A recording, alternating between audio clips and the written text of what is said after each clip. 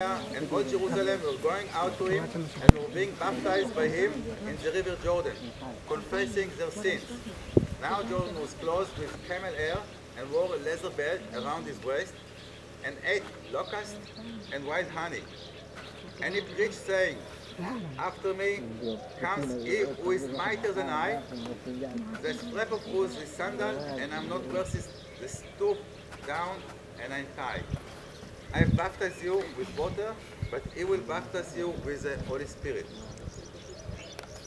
In those days, Jesus came from Nazareth of Galilee and was baptized by John in the Jordan. And when he came up out of the water, immediately he saw heavens being torn open and the Spirit descending on him like a dove. And a voice came from heaven, "You are my beloved Son. With you I am well pleased." Oke, jadi teman-teman ini yang dibaca dari Markus tentang pembaptisan. Jadi Yohanes Pembaptis itu adalah orang yang berseru-seru kepada bangsa-bangsa untuk bangsa-bangsa untuk bagaimana dibaptis supaya dosa-dosanya itu bisa terampuni.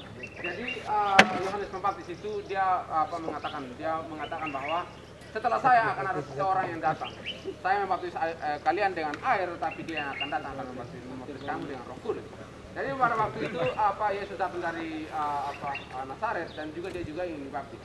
Pada saat dia dibaptis oleh Yohanes Pembaptis dan dia masuk ke air, setelah dia keluar, Yesus keluar itu dengan sendirinya pintu langit terbuka, pintu surga terbuka, dan ada suara yang berseru dari langit bahwa kamulah anakku, kepadamulah aku berkenan. Okay, so from the time of Jesus, the importance of the Jordan River became bigger and bigger because of this new religion, Christianity. And baptism in Jordan River, it's a gift for all Christians of the world.